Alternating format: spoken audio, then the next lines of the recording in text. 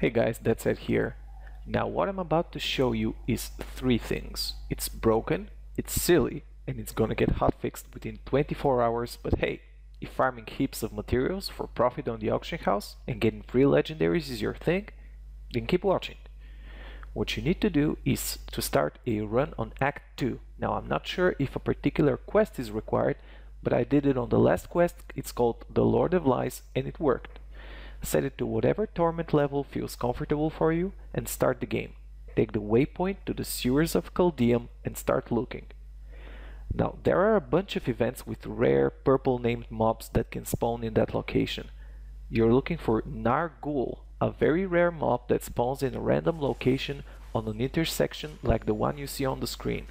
I wanna stress that the mob is very rare. You might have to restart dozens of times until you get him.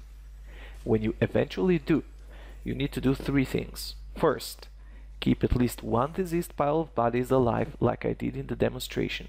Second, kill the flesh of Nar Gulle, which is the first of the two forms of Nar Gulle. When you kill the flesh, it will spawn the ghost of Nar Gulle. And third, and this is very important, do not kill the ghost of Nar Gulle. Instead, lead him to the remaining pile of bodies, which he'll inhabit and turn back into a flesh of Nar Gulle. That's it. Now rinse and repeat and shower yourself in magic, rare and legendaries every couple of minutes.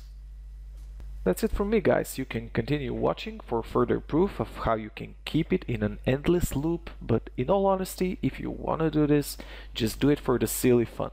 Nothing you'll get here will be meaningful once Reaper of Souls drops, and if you're doing it just to play the dying auction house by selling materials, I would say this is pretty try-hard of you, but whatever floats your boat.